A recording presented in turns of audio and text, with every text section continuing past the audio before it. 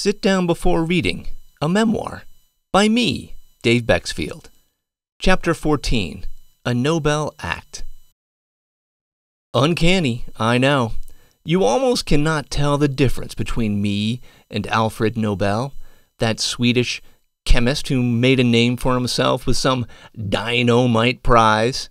Clarification, the invention of dynamite and the creation of the Nobel Prize.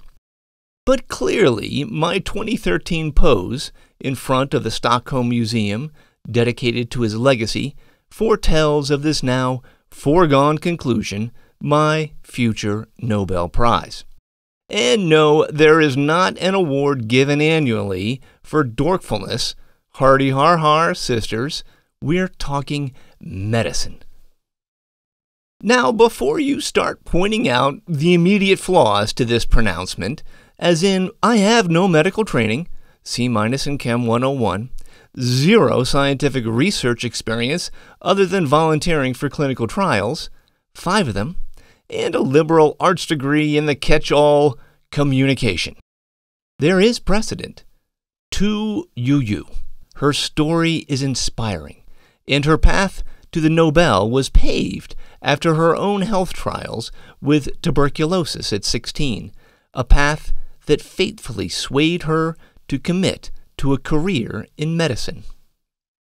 Tu Yu turned to Chinese medical texts from the Zhou, Qing, and Han dynasties to find a traditional cure for malaria, ultimately extracting a compound, artemisinin, that has saved millions of lives.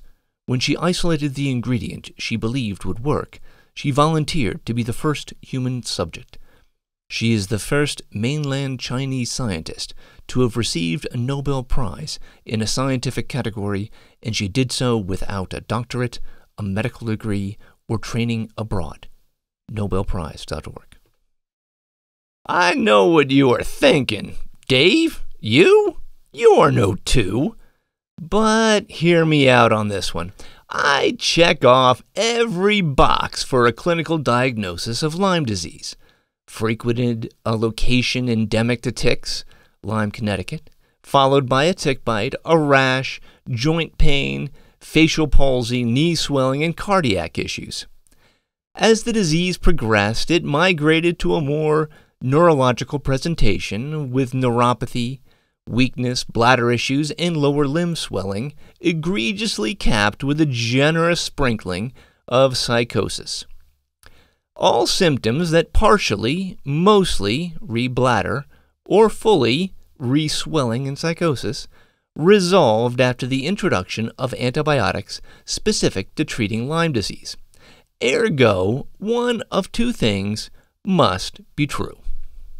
Either I have multiple sclerosis, but have made the revolutionary discovery that doxycycline rids MS patients once and for all of swollen feet and ankles, mental disturbances to include going crazy, and virtually all bladder issues, no more meds, self-cathing, or indwelling catheters, yay, while helping to alleviate most other debilitating symptoms.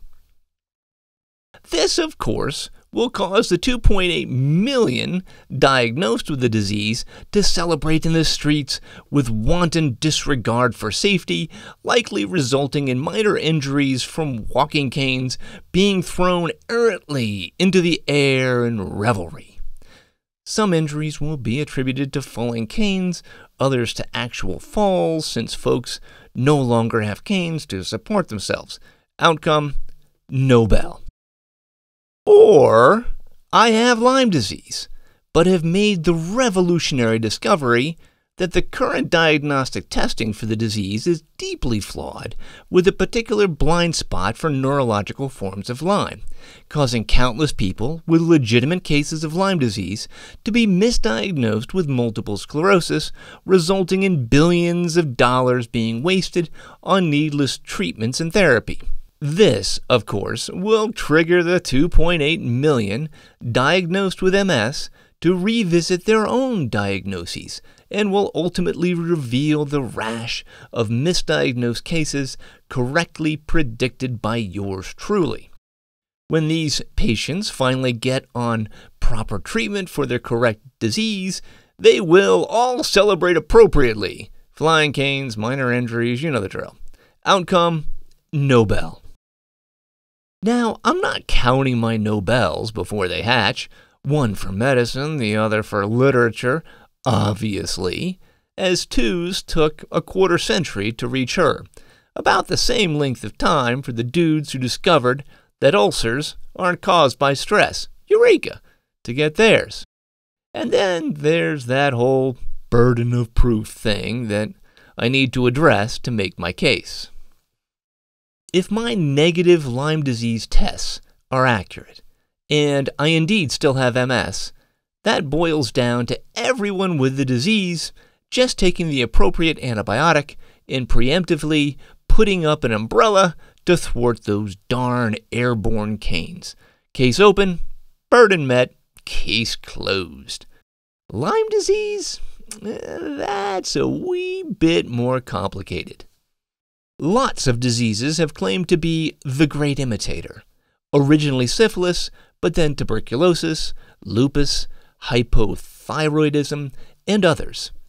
MS also is well known to mimic other illnesses, each one angling to be the top dog for their ability to imitate other diseases. Yet Lyme disease might be muscling out the others for the crown. There's a good reason for that. Take a gander at this list of lookalikes compiled by the Canadian Lyme Disease Foundation. Chronic fatigue syndrome, colitis, Crohn's disease, early ALS, early Alzheimer's disease, encephalitis, fibromyalgia, Fifth's disease, gastroesophageal reflux disease, infectious arthritis, interstitial cystitis, irritable bowel syndrome, juvenile arthritis, lupus, Meniere's syndrome, multiple sclerosis, osteoarthritis, prostatitis, psoriatic arthritis, psychiatric disorders, Raynaud's syndrome, reactive arthritis, rheumatoid arthritis, scleroderma, Sjogren's syndrome, sleep disorders, thyroid disease, and various other illnesses. Complicating matters, since 1990, estimated cases have soared. While the number of reported and confirmed cases to the CDC has steadily risen, the National Public Health Agency itself estimates that annual Lyme cases in the U.S. have been underreported by tenfold and are closer to 500,000. Recent estimates using other methods suggest that approximately 476,000 people may get Lyme disease each year in the United States. Other research backs that up. In research released in August of 2022, private insurance claims for the treatment of Lyme over the past 15 years have risen an astonishing 357% in rural areas and 65% in urban zones. And the scourge of Lyme disease is a worldwide problem. A 2022 study found that upwards of 14% of the world's population has antibodies to Borrelia burgdorferi, and even that number is considered low due to the lack of sensitivity with existing testing. According to the Environmental Protection Agency, part of this alarming spread can be attributed to climate change. The life cycle and prevalence of deer ticks are strongly influenced by temperature, and they like it warm and humid. And it's not just deer that spread deer ticks. Birds, mice, and other critters have become such frequent hosts that backyards, gardens, and neighborhood parks are just as likely to have ticks lurking in their grasses as a dense forest is. And with the average female tick laying upward of 2,000 eggs before she goes off to the proverbial farm in upstate New York, the menace is only growing.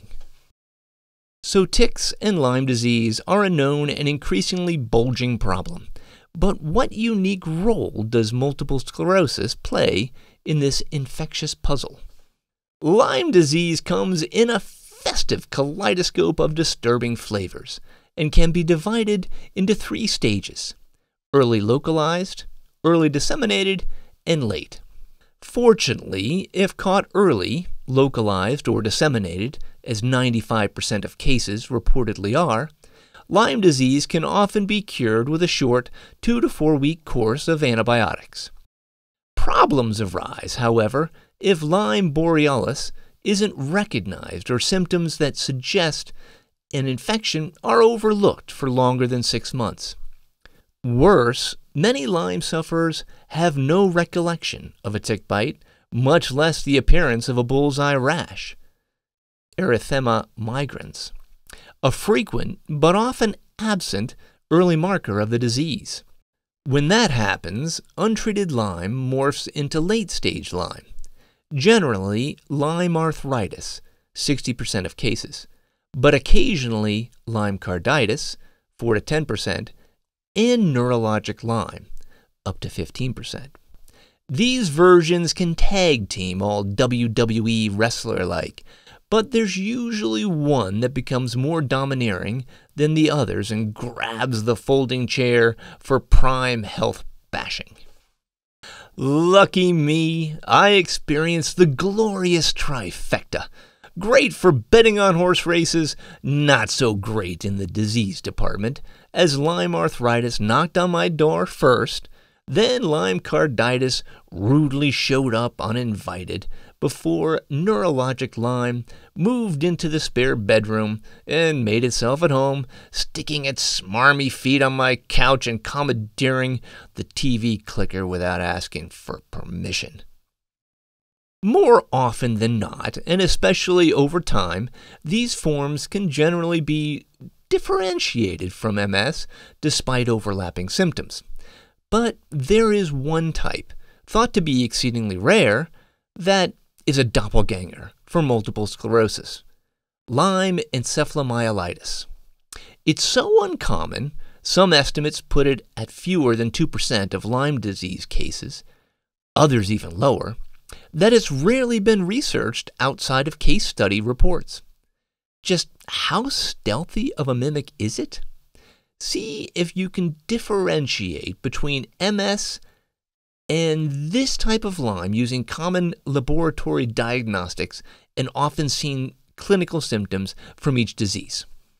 Disease number 1, brain lesions, spinal lesions, oligoclonal banding in the spinal fluid, fatigue, cog fog, numbness and tingling, bladder and bowel problems, weakness in extremities, mobility issues, muscle spasms and weakness, seizures, speech and swallowing difficulties, sensitivity to heat, impaired coordination, and vision problems. The disease course can be relapsing remitting or steadily progressive. Disease number 2, brain lesions, spinal lesions, oligoclonal banding in the spinal fluid, fatigue, cog fog, numbness and tingling, bladder and bowel problems, weakness in extremities, mobility issues, muscle spasms and weakness, seizures, speech and swallowing difficulties, sensitivity to heat, impaired coordination, and vision problems. The disease course can be relapse-remitting or steadily progressive. Did you catch it? You had to look closely. Be on top of your game, and not blink. Disease number 1 clearly is Lyme encephalomyelitis, the description easily identifiable by the use of the Oxford comma in the first sentence. This type of Lyme disease is thought to be more common in Europe, hence the Oxford-influenced grammar choice. That's the discernible difference. In other words, on the surface, there is no difference. None. Reread what I just wrote, and then reread it again, and then let it sink in that one is treated with powerful, expensive, immune-suppressing drugs meant to slow progression, while the other is treated chiefly with antibiotics to clear an infection, ultimately substantially reversing disability in many cases. Manageable? versus curable, lifelong versus temporary, $91,835 in annual drug costs versus a few $1,000s in total, if that. Now, I can see MS specialists spitting out their coffee and tripping over their bow lines on their sailboats to protest what I just wrote, furiously waving research study after research study while sputtering about white matter plaques seen on imaging, oligoclonal bands in the cerebral spinal fluid, and antibiotic resistance. They can tell the difference. They are the specialist after all, while I am a rank amateur, emphasis on rank if I missed my shower. Not to worry, doctors, I will faithfully and thoroughly address your concerns as we move forward and will aspire to do so with minimum snark. In the meantime, I encourage friendly wagers among your esteemed colleagues about the Sophie's Choice science is going to be facing with my case. Will I be up for a Nobel for miraculously discovering that a cheap and common antibiotic effectively treats MS? Or a Nobel for exposing a catastrophic flaw in the diagnosing of Lyme disease that will result in scores of people getting undiagnosed with MS? You'll have to excuse me and my pie-in-the-sky Nobel Prize musings. I need to get back to my story where a new feeling has surfaced, a dreadfully unsettling feeling, but one I'd experienced before. In the early days of my recovery, as I enjoyed gains atop of gains, weakness rapidly swamped my body, my superpowers totally sapped as if I had bathed in kryptonite.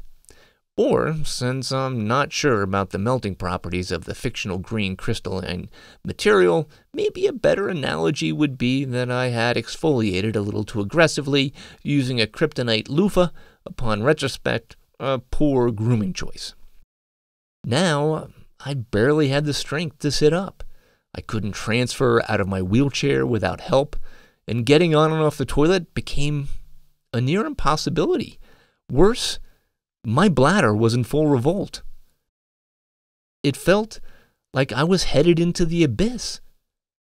Was I relapsing?